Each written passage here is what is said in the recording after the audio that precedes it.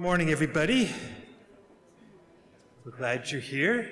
Glad you can join us this morning for church. Welcome. Just a reminder, we're not passing the plate for the offering, so the plates are at the back door. And you could, if you have anything you want to contribute to donate, you can do that on the way out. We're going to take some time again this morning to share some testimonies. So if you have a story of God's faithfulness and what He's done in your life over these last number of months, gives us a chance to kind of catch up with each other and get to see what's going on in your lives. We'll do that about halfway through the service. You can come to this area here. The podium is there to kind of keep you distance from the microphone. And yeah, we'd be glad to hear what the Lord is doing in your life. So feel free to do that when the time comes. And I think that's all I need to tell you right now. Let's pray.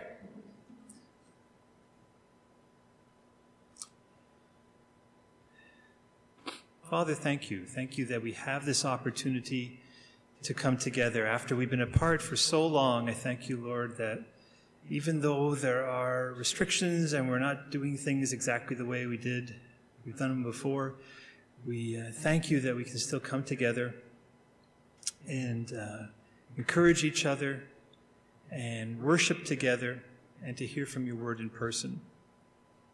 Lord, I just pray that you would be with each one of us, that you would help us, Lord, to examine ourselves this morning, that you would forgive us, Lord, of the things that we have done that have hurt you and have hurt others and have hurt ourselves. And you forgive us for the things that we failed to do, that you may have wanted us to do to bless others. Pray, Father, for your mercy and your grace to fall upon us. Thank you, Lord, for your death on the cross that provides the forgiveness and the mercy and the grace that we so desperately need.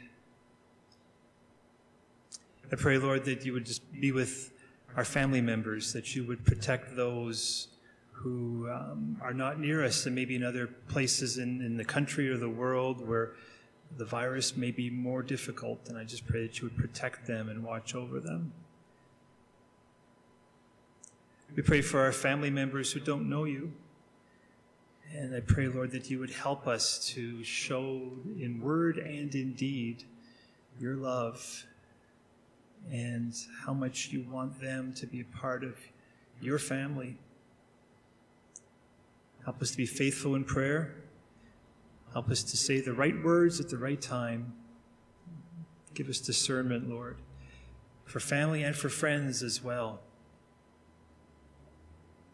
Be with those in our church who can't be here this morning because of illness or because of their own health kind of makes them want to feel that they need to stay home. I pray, Lord, that you would meet them where they are, that they would have church with you this next hour, that they would know and sense your presence, that they would be able to take advantage of what's available online or just spend time with you.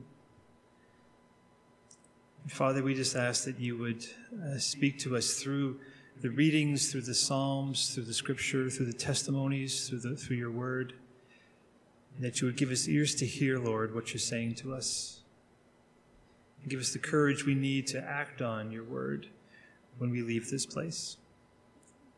We pray these things in Jesus' name. Amen.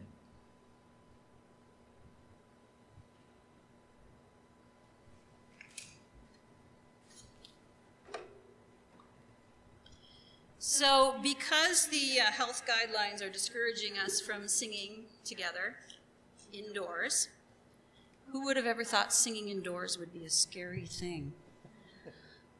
Because of that, I'm going to just sing a solo this morning. And because we're not supposed to sing together, and some of us just really, really, really want to sing, it seemed like a good idea to start with songs that you guys don't know. So you will not be tempted to start singing along. So that, in turn, actually gave me an excuse to sing a song that I wrote, because I know you don't know this one. I very much doubt that you've ever heard it before. It's a song that's based on Psalm 121. And Psalm 121 reminds us to, no matter what difficult times we're going through, what struggles we have, to look up and to see that there is one who sends us help in our difficult times. So this is my interpretation of Psalm 121.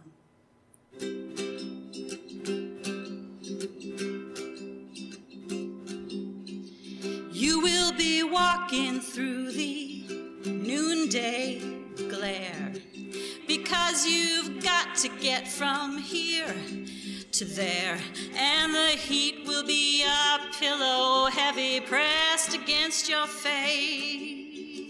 Your gaze will drop down to your stumbling feet, where your own shadow will be a scant relief from the sun that keeps on beating, beating, beating every place, and you're all alone.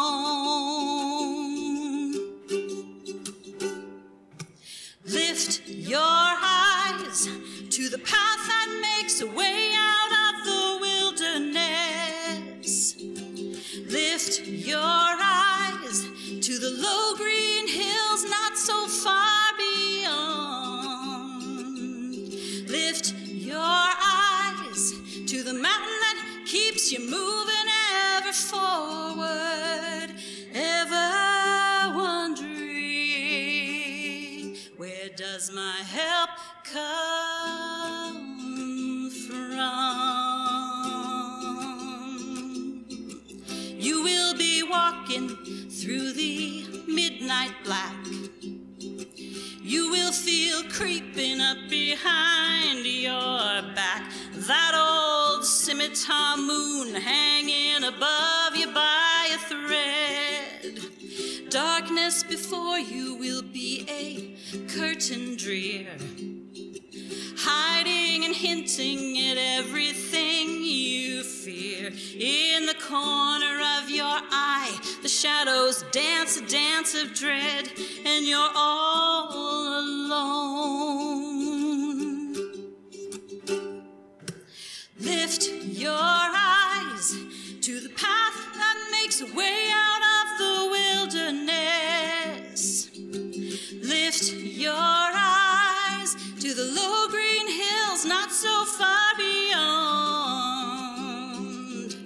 Lift your eyes to the mountain that keeps you moving ever forward, ever wondering, where does my help come from?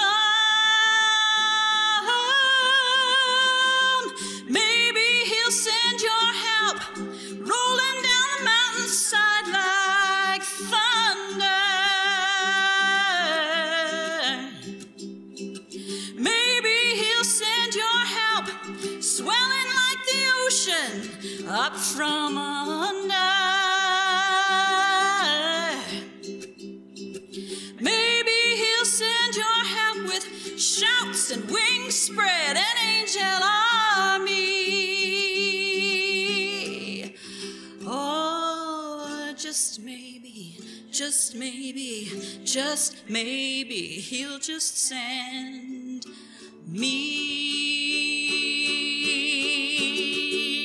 Lift your eyes to the path that makes a way out. Lift your eyes to the low green hills not so far. Lift your eyes to the mountain that keeps you moving ever forward, ever wondering, where does my help come from?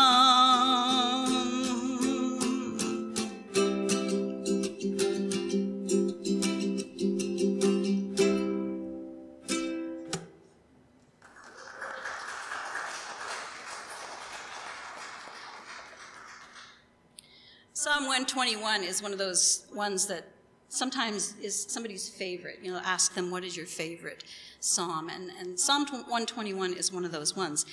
And Psalm 23 is another one. And it's good to remind ourselves that this book in the Bible that we call the Book of Psalms we call it a book of poetry, but in fact it is a book of lyrics, of song lyrics that were written for people not that different from us, long, long time ago, to sing together when they came together to worship God. Now, we're not going to sing Psalm 23 this morning. We are going to speak it. And we're going to speak it twice. The first time, we're just going to read it through. The words will be on the screen. Next one, next one, next one. There we go. We're going to read them together. And then the second time we come through the words, there'll just be like a slide with a picture on the screen. And we're going to do something a little bit different. I will read a phrase, and I will model a motion for us to do, because we can't sing with our voices, but we can sing with our bodies. And I know this is different, but I want to encourage you to give it a try. Go for it. We're not filming you. Nobody will see. It's good. So the first time we'll just read it all through, and the second time just repeat after me. Okay? All right, let's read together the words that are on the screen. The Lord is my shepherd. There is nothing I lack. He lets me lie down in green pastures. He leads me beside quiet waters. He renews my life. He leads me along the right paths for his name's sake. Even when I go through the darkest valley, I fear no danger, for you are with me. Your rod and your staff, they comfort me. You prepare a table for me in the presence of my enemies, and you anoint my head with oil. My cup overflows. Only goodness and faithful love will pursue me all the days of my life, and I will dwell in the house of the Lord forever. Okay, let's repeat after me. The Lord is my shepherd. There is nothing that I lack. He lets me lie down in green pastures. He leads me beside quiet waters. He renews my life. He leads me along the right paths for his name's sake.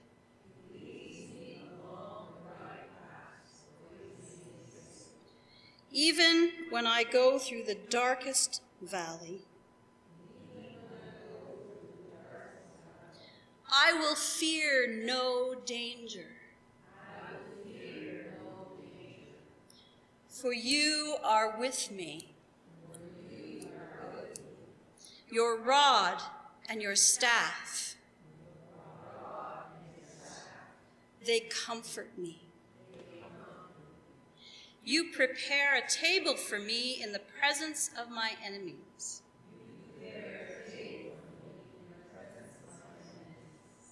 You anoint my head with oil. My cup overflows. Only goodness and faithful love will follow me all the days of my life.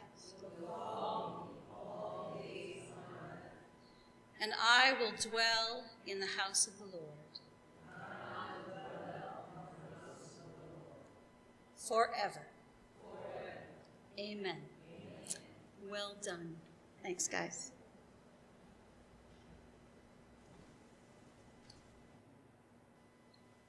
Let me read to you a story from the Old Testament, from the book of Genesis, starting at chapter 25, and starting at verse 19. Yes, verse 19. So this is the account of the family of Abraham's son, Isaac. Abraham became the father of Isaac, and Isaac was 40 years old when he married Rebekah, daughter of Bethuel the Aramean, from Padan Haram, the sister of Laban the Aramean. Isaac prayed to the Lord on behalf of his wife because she was childless. The Lord answered his prayer, and his wife Rebekah became pregnant.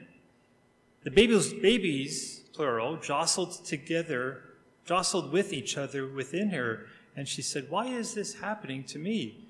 So she went to inquire of the Lord. And the Lord said to her, "Two nations are in your womb, and two peoples from within you will be separated.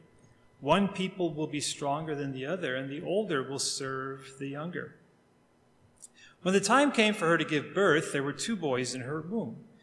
The first to come out was red, and his whole body was like a hairy garment, so they named him Esau. After this, his brother came out with his hand grasping Esau's heel, so he was named Jacob. Isaac was 60 years old when Rebekah gave birth to them. The boys grew up, and Esau became a skillful hunter, a man of the open country, while Jacob was content to stay at home among the tents. Isaac, who had a taste for wild game, loved Esau, but Rebekah loved Jacob. Once when Jacob was cooking some stew, Esau came in from the open country, famished. He said to Jacob, "Quick, let me have some of that red stew. I'm famished." And that is why he was also called Edom. And Jacob replied, "First, sell me your birthright." "Look, I'm about to die," Esau said. "What good is the birthright to me?" But Jacob said, "Swear to me first." So he swore an oath to him, selling his birthright to Jacob. Then Jacob gave Esau some bread and some lentil stew. He ate and drank, and then got up and left. And so Esau despised his birthright.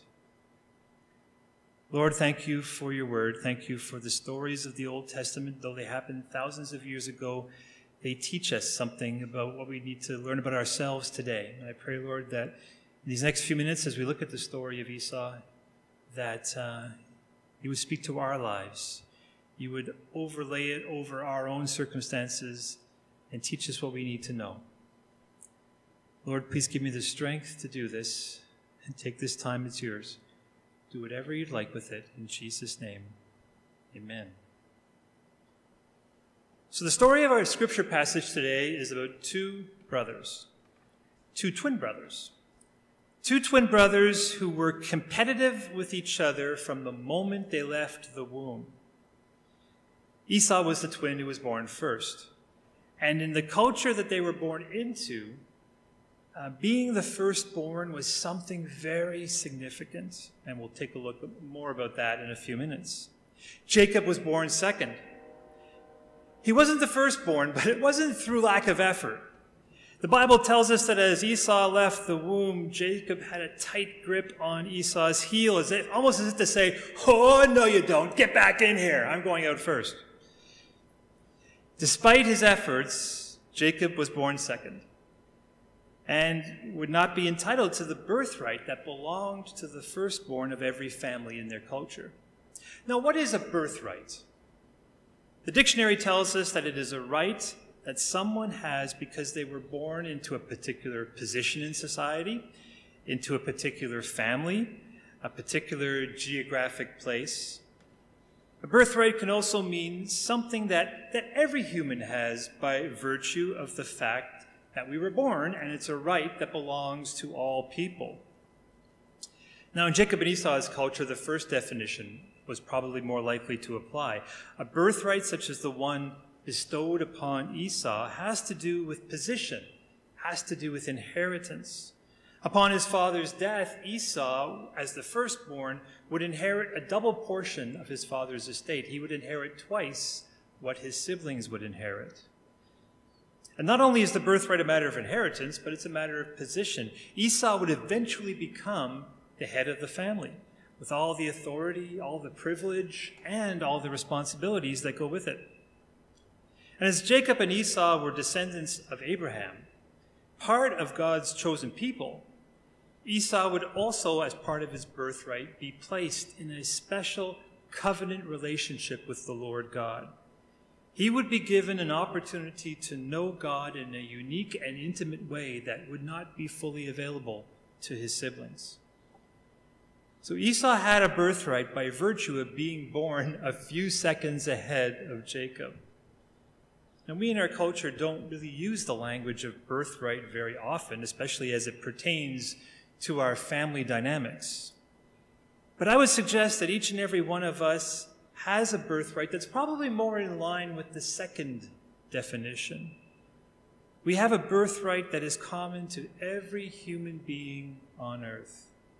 Some people don't even know that they have this birthright. Others realize they have it and just kind of dismiss it. Still others attempt to live in that birthright, and at some point they find it too hard and they give up. And others do all that they can to live out that birthright. So what is our birthright? What are those things that we share with every other breathing human being? Well, first, we are all given the birthright of the opportunity for a relationship with the living God through Jesus Christ. The Westminster Catechism says that the chief end of humans is to glorify God and enjoy Him forever. We were created to be in a relationship with God, a relationship that is for God's glory, and at the same time, a relationship that is for our good. We were created for a relationship with God that would bring us great joy, bring us great fulfillment, a relationship that would fill what one philosopher called the God-shaped void, the God-shaped hole within each of our lives. We find our birthright as well in the blessings and the gifts God has given us. He's given each one of us talents and gifts and abilities, and He's given them to us for a reason. They are our birthright, and we have the responsibility to make the most of the gifts and talents and abilities that we've been given. We also find our birthright in the place in this world that we've been given. We are placed in Port Hope, Ontario, Canada for a reason. And we find our birthright in the purpose for living that God has given us. None of us is an accident. We are not here by random chance. God has created each one of us for a purpose. And part of our birthright is to fulfill that purpose by working with the Holy Spirit to discern what that purpose is for our own unique context, and to rely on the strength of the Holy Spirit to fulfill the purpose that God has given us. And I think that some of these general concepts of what a birthright is also apply to Esau's situation. As firstborn, Esau had the opportunity for a special covenant relationship with the Lord. As part of the direct line of Abraham, God had a special purpose for Esau's life. And he was blessed with many gifts, not the least of which was the ability to hunt and to bring food home for his family. Esau was the stereotypical outdoorsman. He would much rather be out in the wilds, hunting game, than doing any work around the house. And because of that, Esau was favored by his father above Jacob, because his father loved the wild game and the meat that Esau brought home. Jacob, on the other hand, was more domestic. He could cook up a mean stew out of all the beef and the meat that Esau brought home. And Jacob was more the apple of his mom's eye. Which brings us to that fateful day when Esau had been out in the wilds hunting game. He wasn't as successful this day, and that prompted him to stay out longer than he normally would have, in hopes of bagging that one last big catch. And finally, Esau decided that he had had enough, and he returned home tired, exhausted, and completely famished. He was hungry. And as he approached the family encampment, he could smell the aroma of the stew that Jacob was cooking up. And he approached Jacob in the stew pot, and with all the politeness that brothers often have for each other, he looked at Jacob and said, "Hey, give me some of that. I'm starving. Give me the stew." Now, Jacob was a conniver. He always had a plan. He was always trying to sneak around and get things for himself. He was like that from birth, when he tried to connive his way past Jacob in the birth canal even. And he spent much of his younger years trying to figure out ways to gain the family birthright that he felt should have been rightfully his. And as a professional conniver, he saw an opportunity right here to give it another shot. He says, "I'll give you some stew, Esau, but you got to pay me something. And so Esau reached in his pocket to pull out a toonie, but Jacob stopped him and said, I don't want money. Sell me your birthright in exchange for this bowl of stew. Now, at this point, Esau engaged in some logic that we, with the benefit of hindsight many years later, and with the benefit of a full stomach, would conclude that his logic was faulty. But apparently it made sense to Esau at the time. And he said, hey, I'm going to die anyway if I don't get something to eat soon. What good is a birthright to me if I'm dead? The birthright is yours. Hand over the stew, little brother. Not so fast, big brother, countered Jacob. How do I know you won't change your mind once you're not hungry anymore? Swear an oath to me that you have given me your birthright.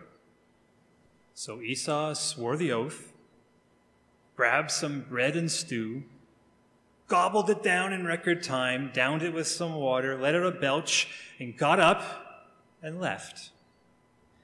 And the Bible says that Esau despised his birthright. Why did Esau do that? Why did he give up something that seemed obviously to be extremely important, and he gave it up in exchange for a simple meal? Honestly, we shouldn't be so harsh and so hard on Esau.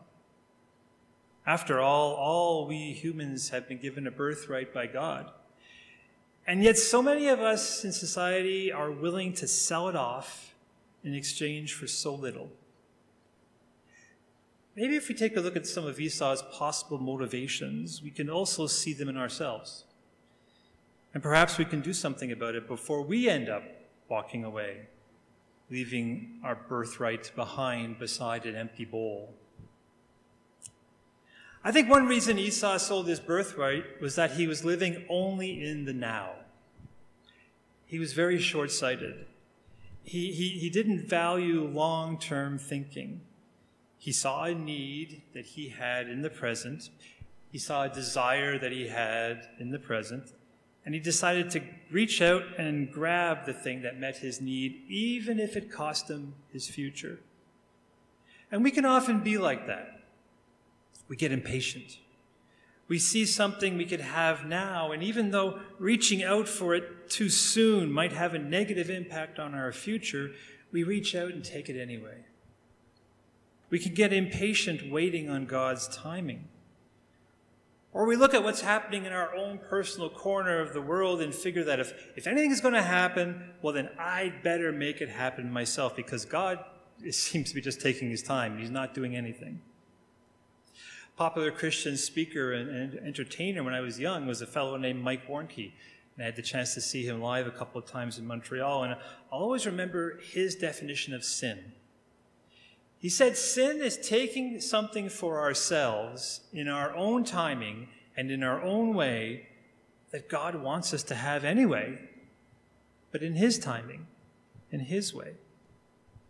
Sometimes sin is reaching out for the wrong thing, but sometimes sin is reaching out for the right thing at the wrong time. And like Esau, we humans can be very short-sighted. We can walk away from that birthright of an opportunity that God gives us to really know him and to walk with him. We can sometimes end up trading away the eternal for something very, very temporary. And in doing that, we end up despising our birthright. The second thing I think Esau did is that he exaggerated his reality. I'm so hungry, I'm going to die. How many have had kids say that to us over the years? How many have said that ourselves over the years? How many said that last night? In all likelihood, Esau was he wasn't going to drop dead on the spot from hunger. In all likelihood, there was probably, in this big family encampment of many tents, there was probably other food elsewhere that he could have found. Esau had other alternatives. But his exaggeration of his condition led him to grab hold of the very first appealing thing that he saw, the very first appealing thing he came across. Sometimes we can see our situation in life as hopeless. We feel like we're backed into a corner with no alternatives. So we grab hold of the first thing that we feel can help, even if it costs us our future. And so a young lady feels that she has no other way. So she gives up her birthright to be a mom and has an abortion. A young man has tried everything he can to find work with no success, and with hardly any money left, he gives up his birthright of living a life of integrity. Perhaps he even gives up his freedom so that he can go work for the gang leader and begin to sell drugs and rob people. Now you might be saying these situations, or maybe even the situation you find yourself in, is not comparable to Esau. I mean, think about it. Selling your birthright for a bowl of stew? That's just silly. But you may be surprised at what you're capable of if you find yourself backed up against the wall. You may even give up part of your birthright. And that's why you need to understand here and now, before things get tough, that there's always another way. That there's always alternatives. You don't have to take that first alternative that comes along, especially if that alternative involves something that will cause you to give up a part of yourself, give up a part of who you are in Christ. Now, it probably won't be easy. There may be a lot of short-term pain, but the long-term gain will be worth it. Be patient. Look for the Lord's hand guiding you through those seemingly hopeless situations. Don't do anything you would regret. Don't despise your birthright. Now, Esau settled for a bowl of stew because it satisfied his physical needs at the time. That was his main focus. That was his only focus. Now, granted, sometimes physical demands can be all-encompassing. Pain can be all-encompassing. But in this case, the physical demands of his body completely blinded Esau to any other considerations, any moral considerations, any spiritual considerations, any considerations of the responsibility of a firstborn. All he thought about were physical considerations. It's hard to focus on a birthright that's intangible. A birthright without whose total fulfillment might be just way off in the future. When right now, our perception of our deepest need is so temporal, so based on material things, so tangible, we can reach out and touch it. Again, it's a matter of clearly understanding what really matters. And it's something we have to decide now before we're faced with the choice of what to do with our birthright. Your birthright, your ability to have unbroken relationship with God, your ability to make use of the gifts and talents God has given you, your unfailing knowledge that He has created you for a purpose. These are the things that really, really matter in life, much more than the material, the temporal, physical. Focus on what really matters. Don't despise your birthright. For in the end, that's what Esau did. He despised his birthright. Now, this was something that was brewing in his life for a long time. He didn't just wake up one morning and suddenly decide he would come to the place where he would sell the most valuable thing he owned for a bowl of stew. No, this was the result of years of not considering his birthright to be important, of not considering it to be as valuable as other things in life.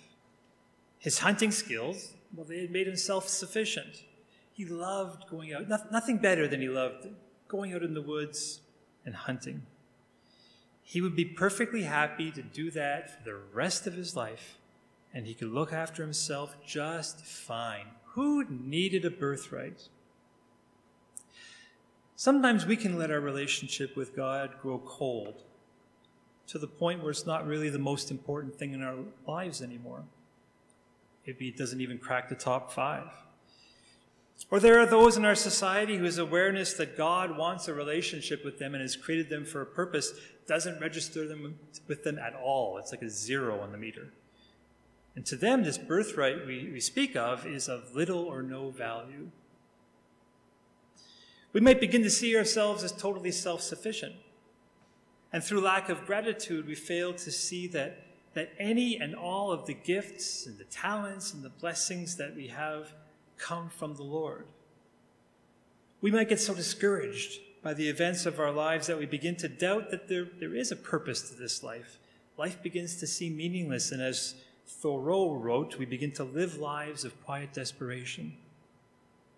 For any or all of these reasons, people can begin to reason that perhaps their birthright isn't really worth the sacrifice, isn't really worth holding on to. So they despise their birthright and they let it go. But we can't let go of our birthright. Our ability to connect with God, our realization of blessings and talents as gifts from God, our understanding that we are here for a purpose. We can't let go of those things without there being some impact on our lives. And more often than not, we can reach a point where we look back at the impact, look back on our lives with a sense of regret.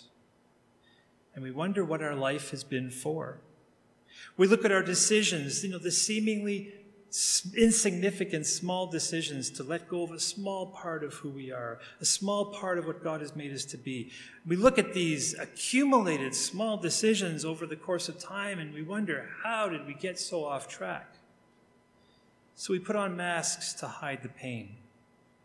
We display an external satisfaction with how our life has gone, and yet inside we realize that we've traded our birthright for something that wasn't worth it. The trade-off may have made sense at the time, especially if we didn't value our birthright from God. But now we realize that we were only focused on the short term. We didn't consider the long-term consequences. The trade-off seemed appealing and sweet, but now we realize that it was only candy-coated. What was inside wasn't worth it. So what do we do? Maybe you're here and you're living with decisions made years ago that you now wish you could undo. You wonder if your birthright is gone for good. Maybe you're here and you're just at the beginning of making all sorts of life decisions, and you've never really considered that idea that God has given you a birthright and that decisions made now will affect that birthright. If you're in that second group of people, then hold on to that birthright. Don't give it up. Whether it's for $1 million or for a bowl of stew. Your relationship with God, the blessings He's given you to use to bless others, the purpose He has for your life, these are all your birthright. Part of who you really are, the core of your being. Anything that loosens your grip on any of those things is not worth the trade-off. The problem is that sometimes the imbalance of the trade-off is not immediately obvious. And this is where we need to guard our heart. Protect what God has placed in you. Don't trade it away. Examine your motivations. Examine your heart. Examine your aspirations. Examine the choices before you by the light of God's word and by the direction of His Holy Spirit. Hold on to your birthright. And if you're here today and you feel like you've sold your birthright, allow Jesus to redeem you. Allow Jesus to buy it back for you. Allow Him to restore His purpose and His direction in your life. You can't have those years back, but Jesus can renew the years that are ahead of you. And He can bring restoration and healing from the pain of those years past, so that you can move forward in newness of life, bring a whole new sense of restoration to what happened in the past. If you welcome Him into your life, if you ask Him for forgiveness for despising your birthright, and ask Him to restore you, He will do that. He will walk with you every step of the way and help you know Him more. He will give you a sense of purpose. He will give you a confidence that your gifts and abilities can be used the way that God intended for them to be used. Their heads bowed and eyes closed before the Lord. Maybe you're here today and the Lord is reminding you about parts of your birthright you may have let go of over the years. When the devil reminds you of that, he brings shame. And he wants you to beat yourself up for it. But when the Lord reminds you of that, it's because he wants to bring healing. He wants to wrap you in his love. He wants to forgive you. And wants to begin to help you and work it in your life to put the pieces back together again, so that you can move forward in the birthright that he's given you. Don't let the enemy try to intrude on this time and make you feel shame. The Lord wants to restore. The Lord wants to heal. The Lord wants to forgive. And the Lord wants to help us get a better sense of what that birthright is, so that we don't make decisions in the future that we will regret. Take some time in silence before the Lord. Talk to him. Lay before him the heavy burdens you're feeling, the regret you might be feeling. And let him speak into your spirit his mercy and his grace and his restoring power and his love. Take a moment and make this personal in your life.